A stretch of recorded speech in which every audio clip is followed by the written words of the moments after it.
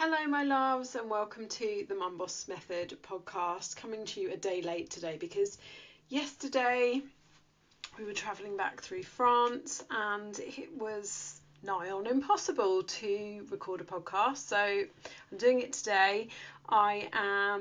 If you're watching on YouTube, I'm here with wet hair because drying my hair was just one step too far today. I will go and do it in a minute when we're finished here and when it's a little bit drier and I can be bothered. So there you go.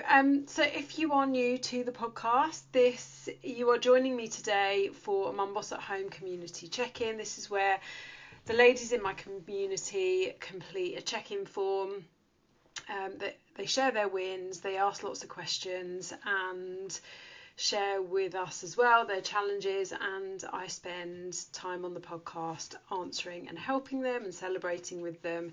And not only does it help them, but it helps you as well. If you would like to know how you can become part of this community, then check the links in the show notes. I would love to help you.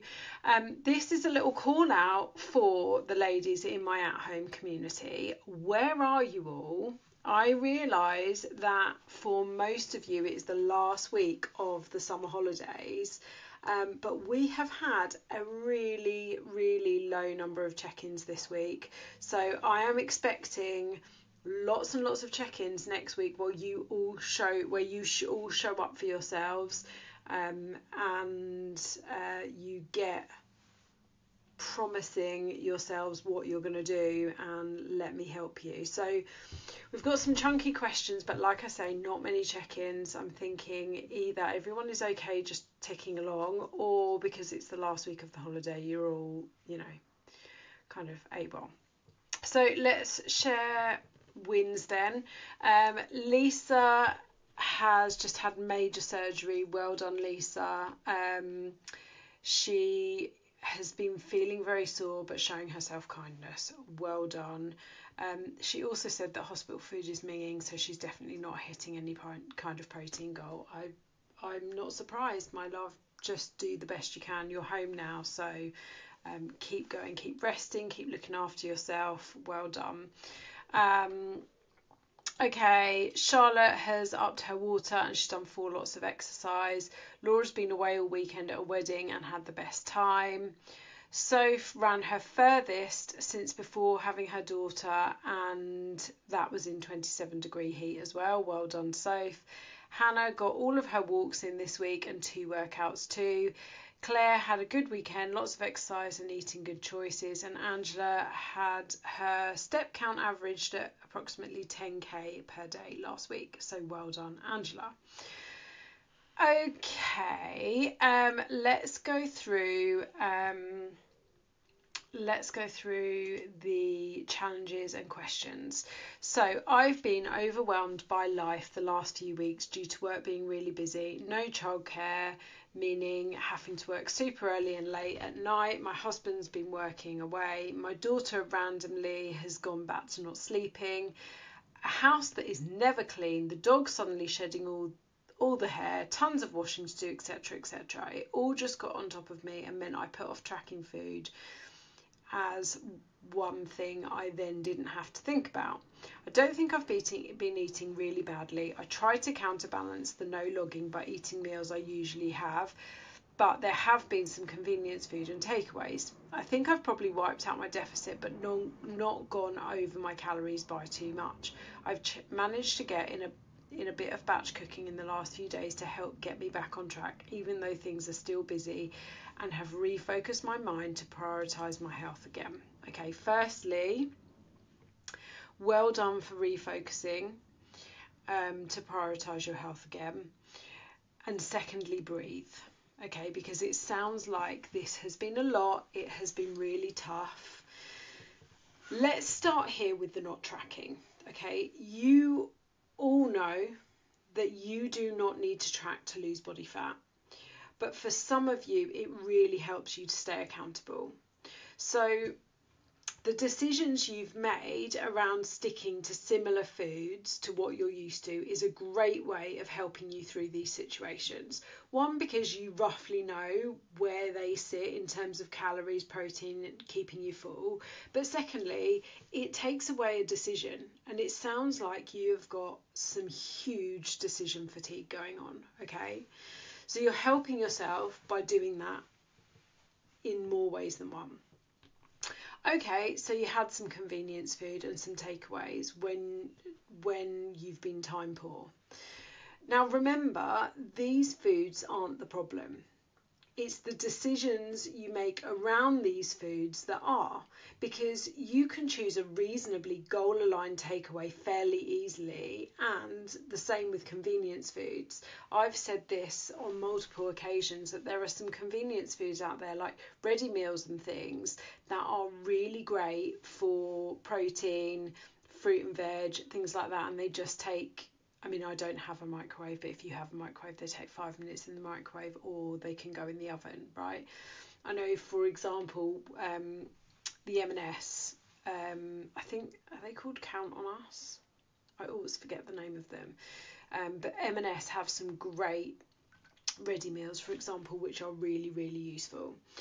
So it's not that convenience foods and takeaways are the problem, it's the decisions around those. So, you know, have you ordered I don't know, Indian food and gone for the creamiest, richest sauce, you've got rice and bread as well as 2 sides, or did you get something reasonably dry that came with vegetables and some salad on the side, and then, you know, maybe you've gone for something like a chapati, which is infinitely less calories than things like naan bread and rice, right? So you can make those choices around those foods. So I don't want you to demonize the convenience and takeaway foods. One of my one-to-one clients eats out at what I would term fast foods, and we have a good-natured, bantery disagreement about this on a regular basis. She loves Nando's. She has a Nando's at least once a week, but she also likes things like Subway. She likes chicken wings. So she'll eat out or eat convenience or faster, let's call it faster food, because she doesn't consider Nando's fast food. She'll eat that normally at least once a week, and that's fine, but it's about the choices you make when you're ordering that food, and then the choices that you make around that food as well. So that's just a point for you to remember. Okay, next let's talk about things like the washing and the cleaning. So I listened to a Mel Robbins podcast at the beginning of the year on this, and it absolutely blew my mind. I'll dig it out and I'll share it again. It talked about things like washing and cleaning and household chores, and seeing them as a cycle rather than things that either get done and get finished and ticked off the list. Okay, because they're never done, they're never finished. You wear clothes, they get dirty, you wash them, you iron them, you wear them again, they get dirty, you wash them. Like, it's a cycle. The same with the washing up, the same with the cleaning, the same with the food shopping, right? And they're all linked together. So you buy food, you fill up the fridge, you cook the food, the dirty dishes need to be done. They need to go through the dishwasher or in the sink and then be put away. And then you eat, and then you use them again. You get them dirty with more food from the fridge, and then all of a sudden you need to do the food shop again. You know, it's a cycle. So rather than thinking of these things as something that is done or not done, I want you to think of them as a cycle. Now, this podcast that I'll share with you completely changed my mind around these household chores and helped me to stop being so overwhelmed by them. And it was completely game changing for me. So, like, some of the things that it made me change, and I feel really silly saying them out loud, because I bet other people were doing this already, but rather than what So rather than thinking, oh my gosh, I've got to get all that washing done in 2 days, bearing in mind I don't have a tumble dryer, I don't have a washing line, so everything has to be dried on a airer. I have got myself an electric one of those though. Rather than trying to get it all done in a couple of days, saving it all up normally until the weekend, now I'll do a wash load a day normally, and I don't mean I'll just wash 3 items, I'm not that bad, but I'll do roughly a wash load a day, because then it's living in line with that cycle, right? And things like the dishwasher, rather than feeling like it always had to be me that emptied the dishwasher or was responsible for that, I had a conversation with Tom, and I know that you're saying your husband's been working away, but my conversation with Tom was, please can you empty the dishwasher before you go to work in the morning, because I don't go down and clean the kitchen during my working day. I don't. My lunch stuff, if the dishwasher is clean and not emptied, my lunch stuff goes in the sink or on the side. I do not clean up that kitchen during the day. Because again, cycles, no, I'll clean it. I'll sort things out just as I'm doing dinner. But if the dishwasher isn't emptied because Tom hasn't done that in the morning, then I feel like I then need to empty the dishwasher, put all of that away before I can put all of my my daily things away and get on with dinner. So I had that conversation with him about helping me to make sure that I can get dinner done at a decent time. So like I say, this podcast really changed my mindset around all of these household chores, and I'll send it out to you once I've done this. So the other thing to think about is, at the end of the day, will anyone die if your house isn't spotless?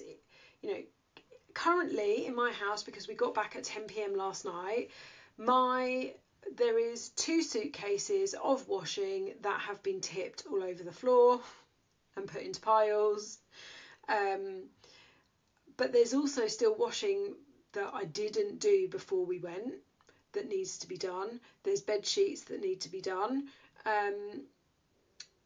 It's all over the floor. Okay, if I had someone coming round this afternoon, it wouldn't be all over the floor, but you know what, I don't, and why am I going to bring it upstairs to put it in a pile in my bedroom or in the hallway, only to bring it back down to wash it, right? So I've got, my house isn't spotless, the washing is all over the floor, I still haven't properly unpacked because we got back so late last night. I'm just prioritising the things that need doing first. Things like this used to really overwhelm me. For me, I need to make sure that everyone has underwear and something to wear for the rest of the week. For Charlie, that's easy. He's back to school tomorrow. Has Tom got jeans, t-shirts and pants? Have I got clean gym wear and knickers and bras, right? I need to make sure that the kitchen is clean enough to cook in and that there is food to be cooked. So yeah, my lunch stuff is now in the dishwasher because it was emptied this morning, but it's not perfectly spotless in there, but it's clean and I'll be able to cook the dinner. The food shopping got delivered at 7:30 this morning. So the washing is overwhelming, but the thing is, I can choose to be overwhelmed or I can be realistic about this. There is no way I can do all that washing in one day. No way. I don't have enough places to dry it all. So I'm not even going to try. If I get 3 wash loads done today, that will be brilliant. That will be a brilliant start. I've already done 2. I'm just waiting for the stuff that's drying to dry a bit more, and then I'm going to put on a gym wash, just so everyone knows, okay? So yeah, I could let it overwhelm me, or I'd just be really realistic about it and decide this is where we are. Now, for the general overwhelm, here's how I'd approach it. I'd write a list of all of the things that you need to do and prioritise them. And it's really easy to say, I don't have time to do that. I'm so busy, I don't even have time to write a list. And I want to call BS on this. I just want to say, you know what, don't scroll for 5 minutes, or just force yourself to do it. Set a timer. It doesn't even have to be 5 minutes. Emptying your head will help you.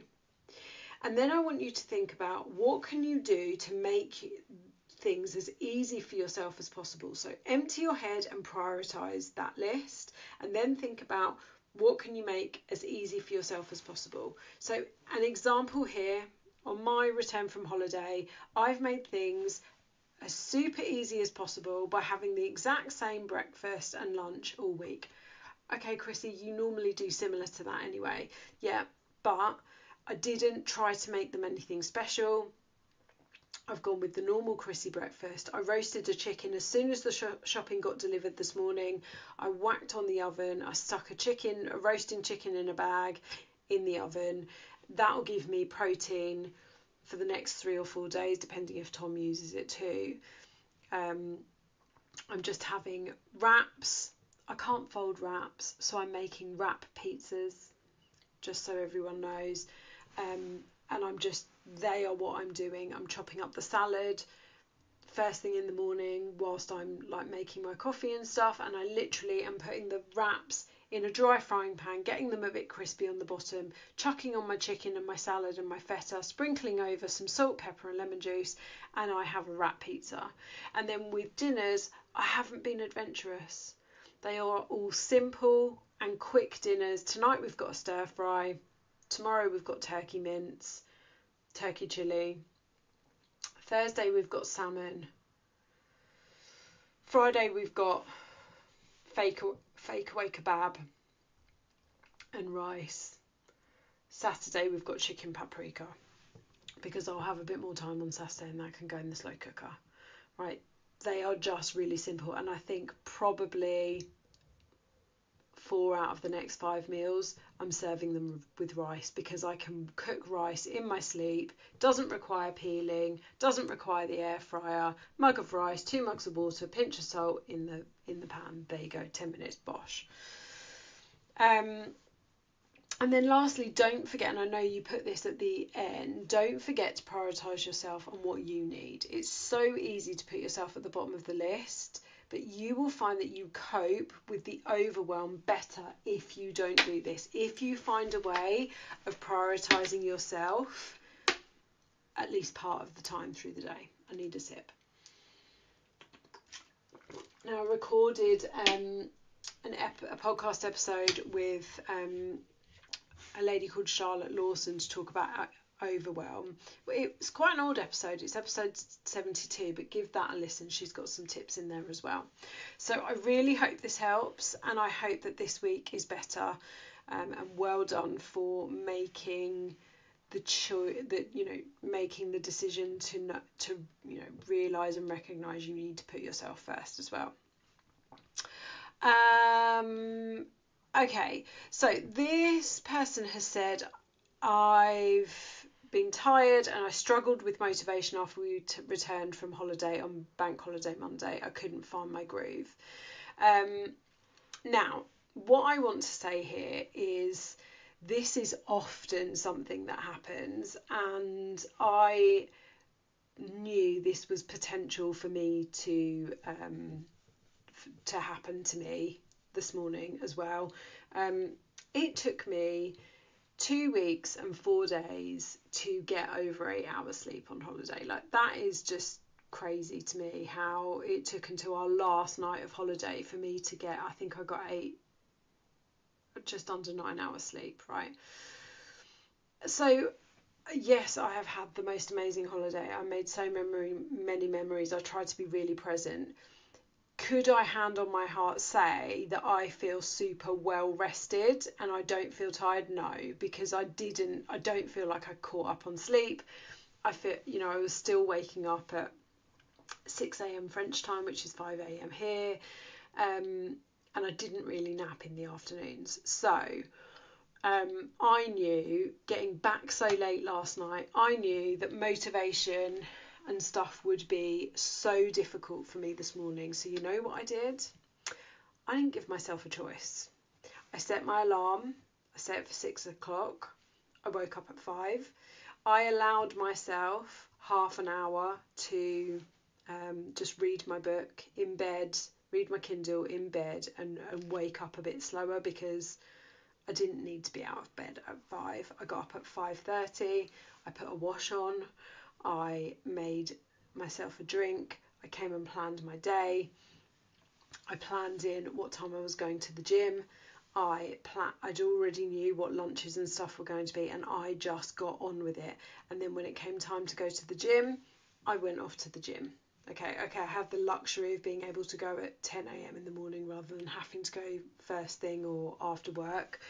But I knew, rather than telling myself, oh, just ease yourself in slowly, I knew that wouldn't work. So don't wait for motivation, just do it.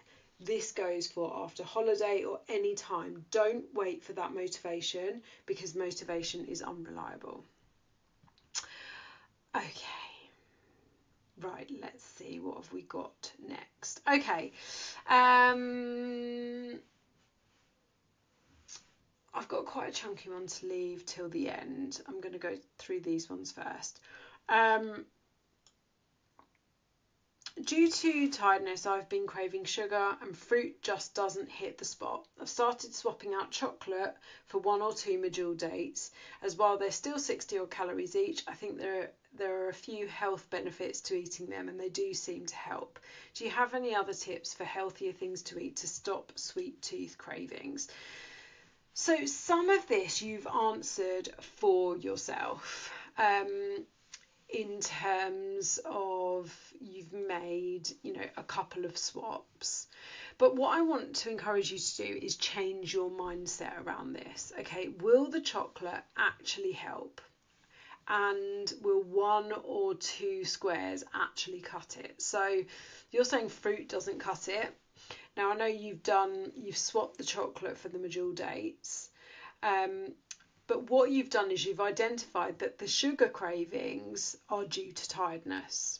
Okay, so you can search and search and search for sugar craving swaps until you're blue in the face, right? I love a Medjool date, but you know what? When I want chocolate, only chocolate will do. I realised yesterday on the way home, I'd really not eaten very much chocolate on holiday. Normally we buy, a big bar of dark chocolate, and I'll have a nibble of that every couple of days. I did have ice cream most days, but I didn't have, actual chocolate. And on the way home, when we stopped at the tunnel, I said to Tom, I just want a bar of chocolate. And I actually was really disappointed with my choice. I went for a Lindt bar that had, I think it was hazelnuts in it, and I think the chocolate had probably been there in the shop for a little while too long. It just wasn't very good. And so when Charlie opened his Toblerone, I also ate a chunk of Toblerone. Why am I telling you this? Because I could have eaten a couple of, I couldn't have, I didn't have any Medjool dates in the car on the way home from France, but I could have swapped that for some fruit or some Medjool dates or something a bit healthier, in speech bubbles, but actually I just wanted chocolate. And I think if I'd had a really nice chocolate bar, that would have just done the trick. A 200 calorie chocolate bar would have just done the trick, and then I wouldn't have needed to have that chocolate bar I did have and then have some of Charlie's Toblerone. I was also tired. It was a very long day yesterday. So you've identified that this is tiredness, okay, and this is about having that internal conversation. So there's a method called the HALT method, and they use it in addiction circles, but I think it's really, really useful to use when you're having cravings and stuff, and that is thinking about what is really going on here. Okay, so HALT stands for hungry, angry, lonely, or tired. So if you are hungry, if you are actually physically hungry, eat. If it's been longer than 3 or 4 hours since you last ate, eat. Are you angry? And you can replace angry with, are you sad? Are you upset? Are you frustrated? Are you bored? Are you lonely? You could also replace that with, are you procrastinating? Are you frustrated? Are you tired? Okay, because the only time you really need to eat when you're going through halt is if you identify that you are hungry because it's been longer than 3 or 4 hours since you ate, or you didn't eat enough protein in your last meal, you didn't eat enough food in your last meal. So recognizing what's really going on. And the reason I say that is because absolutely you can say, I'm tired, I've got a bit of a sweet craving going on here, I'm going to have a couple of medjool dates. But if your daughter's not sleeping through the night and you're solo parenting or whatever is going on for people, and they are, the tiredness is likely to last for more than a couple of days, are you just going to sit through those days and use that tiredness as a reason to eat 2-3 medjool dates or chocolate bars or whatever it is? The reason I'm saying this is you've asked for some other tips for healthier things to eat to stop a sweet tooth craving. And the fact of the matter is, just like if you get sweet cravings just before your period, often that sweet craving won't go away with 2 medjool dates or a whole chocolate bar. Yesterday I knew my sweet craving would go with a chocolate bar. I picked the wrong chocolate bar, so I needed an extra bit of chocolate. But after that, I was done. I didn't need any. If we're talking about sitting on the sofa after a really long day and you're just really tired because your daughter's been keeping you awake all night, is the chocolate actually going to help you? Is that going to fix the tiredness? If you're angry or frustrated or procrastinating, is it going to fix the anger or the loneliness or the tiredness or the frustration or the procrastination? No.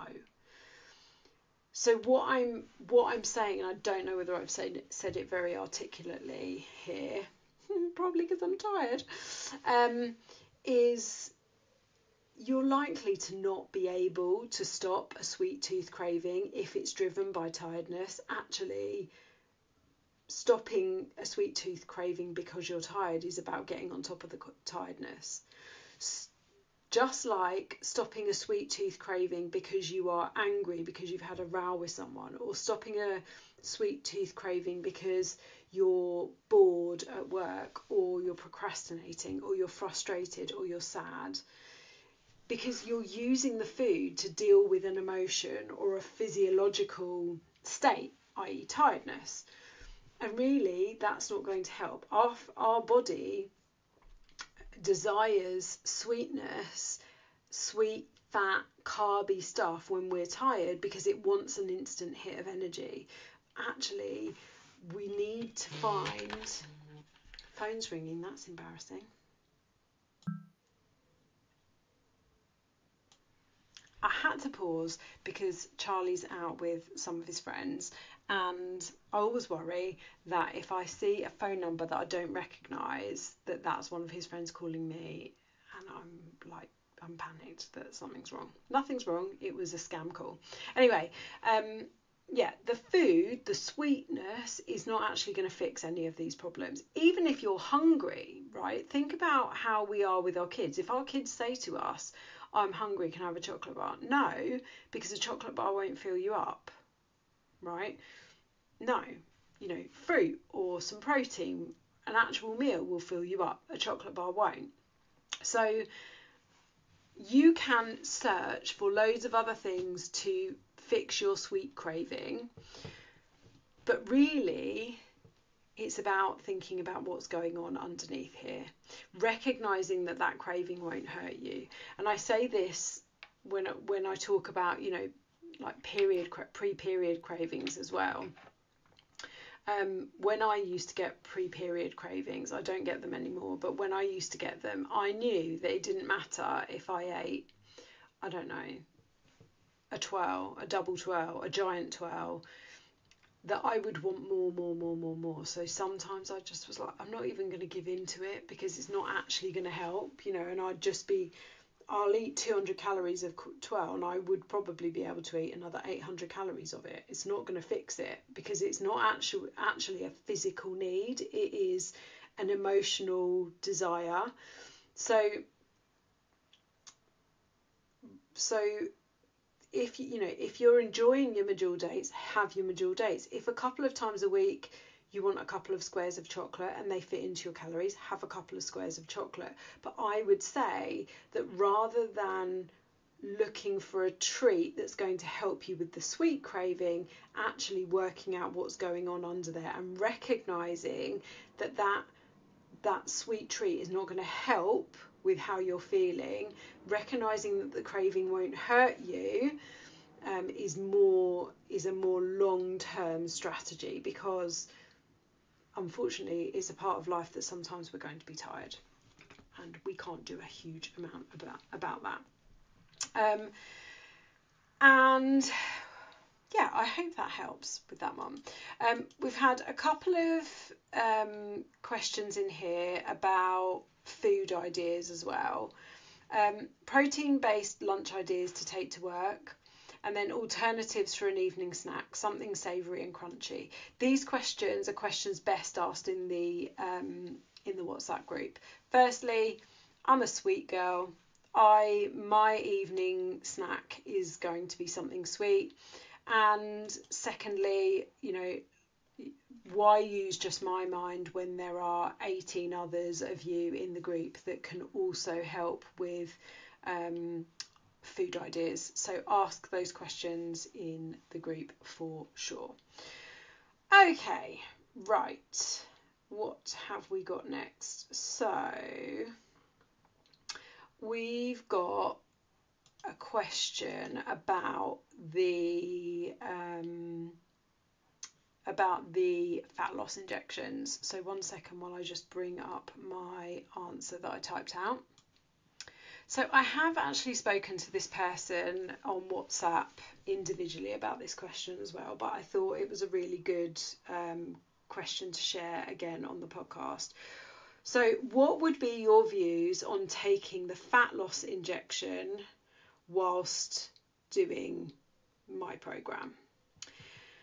And here's my kind of responses to this. So I did mention this on the podcast 2 weeks ago, when one of the ladies asked me my views on the fat loss injections, because they'd heard, you know, lots of mixed messaging about it. So I did mention that on the podcast 2 weeks ago. So if you haven't listened to that, and that is just a reminder to everyone, even if you don't check in, even if you don't ask questions on a podcast, please do listen to every check-in podcast, because just because you might not have checked in, just because you might not have asked a question, so often the questions other people ask and the responses I give are so helpful for all of you. So please do listen to all of them. I also did a whole podcast on this topic when Ozempic became available on the NHS. That's episode 82, if you want to have a listen to that. Although that was recorded, when did I record that? I'm just having a look. That was like a year and a half ago. So we've kind of not moved on massively, but it's much more mainstream now. Now, you all know me, you know how honest I am, and I've always maintained since the kind of bringing out of Ozempic on the NHS that for some people, these weight loss injections will be the right course of action. But those same people still need to work on their habits, their lifestyle, their exercise, their relationship with food, and their relationship with their bodies. And for that, they need support. Now, that support, if you are buying these injections online, rather than being prescribed them by your doctor, is not 1, guaranteed, or 2, regulated. let's remember this is a drug. It's not a herbal tea, it's a drug that has side effects and is being sold online for around £200 a month. And in some cases with very little support and guidance. And because it's a relatively new product, so I recorded that podcast 18 months ago. So Ozempic has only been available on the NHS for 18 months, okay? I know that you've been able to get this weight loss drug for longer than that. But because it's a relatively new product, we don't have enough evidence to show us the long-term effects of its use. And we know that some of the side effects might be gastro-related, so nausea, sickness, problems with constipation, problems with diarrhea, problems with bloating, because at the end of the day, it is changing how you eat. But there are also reports of other side effects that are a lot more serious than that. That these things are causing illness. Okay, now the facts are these injections work because they stop you from feeling as hungry. And the guidance for most of them is that you eat breakfast and then you don't eat any other meals. Okay, now this person who asked this question said to me, oh, but there are some people that are still eating 3 meals a day on the injections. My question then would be, well, what's the point? So the injections stop you feeling as hungry, therefore you eat less, and therefore you find it easier to stick to a calorie deficit, because eating whilst using the injections can make you feel sick. So it's designed to stop you eating after breakfast. You eat your breakfast and then you don't eat for the rest of the day. So it works by putting you in a calorie deficit. The calorie deficit, you know, because you work with me, you listen to me, you read my content, you know you need that calorie deficit to lose body fat. It isn't magic. It just does that by making you feel less hungry. And often people feel sick if they eat after they've had their injection, which I don't know about you, but sounds unpleasant. Okay, one of my greatest joys in life is eating. I enjoy eating. I don't particularly enjoy things like smoothies because I enjoy the experience of putting food in my mouth and chewing it rather than drinking my food in the form of liquid calories. So my question specifically for this person, because I know your history, is how is this injection going to help you long term? How is it going to help you with your relationship with food, with your relationship to your body? How is it promoting good health? You've said to me that, you know, you've heard of people eating 3 meals a day. So my question to you would be, what's the point then? If you're going to tell yourself you're going to take this weight loss injection and you're going to continue to eat 3 meals a day when you don't even know what the side effects you experience might be like, what's the point? Are you just hoping it stops you from eating as much? Is that what you're hoping? What I'm hearing for you specifically is that it's a quick fix that you want. You want a quick fix, and you specifically have gone after quick fix options before, which long term haven't worked for you because you're back here. Okay, you're with me. So ask yourself this: how are you, I want you to take some specific responsibility here, getting in the way of sticking to your habits and your deficit and changing your lifestyle, and most importantly, changing your mindset to get the results that you so desperately want. And what will it take for you to face into that, rather than looking for an intervention that is a quick fix? I also want you to think about what will make you happy. So you want fat loss. Why will that make you happy? I want you to go into Everfit and go through the why exercise, the exercise in the resources that asks you why over and over again. I want you to really truly understand what your goal is and why that goal is so important to you. Now, if you feel that this path is absolutely the right path for you and you decide to go through with it, then I support you. I will support you around how you should eat on the meals that you can eat and how you should move. And I've sent you some separate resources for you to have a look at privately and listen to, and some questions for you to think about. But this is a message for everyone, okay? I've said already, there are people that this is absolutely the right path for. But the fact of the matter is, if you do not change your mindset around food, diet and exercise in your body, and you constantly see all of those things as the enemy, weight loss injections won't give you the results that you want. Yes, you will likely lose body fat as long as you stick to your calorie deficit, because that's what it requires you to do, is still stick to your calorie deficit. But there are some other things that might happen as well. So one, you won't learn anything or change your mindset. So when you stop using the injections, what's to stop the weight coming off? Because I bet the mindset you're in is, I just need to lose this X number of pounds and then I can carry on with my good habits.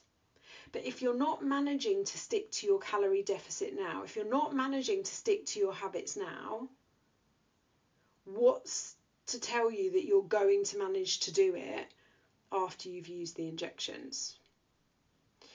Because you won't have worked on your relationship with food, which for this specific person is already really difficult. You won't have worked on your relationship with your body. And you may well lose fat and then realise you're still not happy. You're still not happy with how you look. And lastly, I promote health here. And one of the healthiest habits you can have is exercise. And the person that asked this question specifically enjoys exercise and exercises a lot. Exercise is not this person's problem. I want to ask you how you're going to fuel that, all of that exercise, eating one meal a day. Remember, changing our body composition, i.e. losing body fat and getting that toned look, requires lifting weights. How are you going to fuel that activity and get the look you want just eating breakfast? And then finally, as just a bit of a, look, I'm here to help women, and I've got 60 women that I'm helping at the moment. Most of those weight loss injections are around 190, something like that, pounds for 4 weeks of injections. 6 weeks on the Last Diet Club program, my hybrid one-to-one and group coaching program, where I will have my eyes all over what is going on for you, where you will get personalised feedback from me directly to you, access to me on a higher support level than what you currently have, costs £10 more than that. 6 weeks of that support costs £199.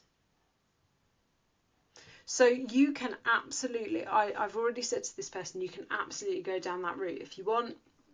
I will support you, I will be here for you, I will help you as much as you can. But I really want you to think about how that is a long-term strategy. And if you want to change and start thinking about a long-term strategy and really start facing into what is going on with you, really changing your mindset, really changing the way that you're viewing this, and let's be honest, changing your life and making lasting changes for good, then I challenge you to think about picking up 6 weeks in the Last Diet Club instead. And that goes for anyone that is thinking, you know what, I'm just kind of cruising along here, I'm not really getting the results that I want.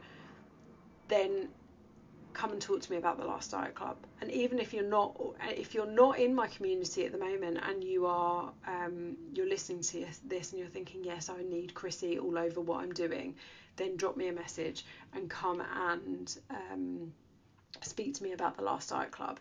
But to this person specifically, if you choose to go down the weight loss injections, listen, I'm there for you. I want to support you.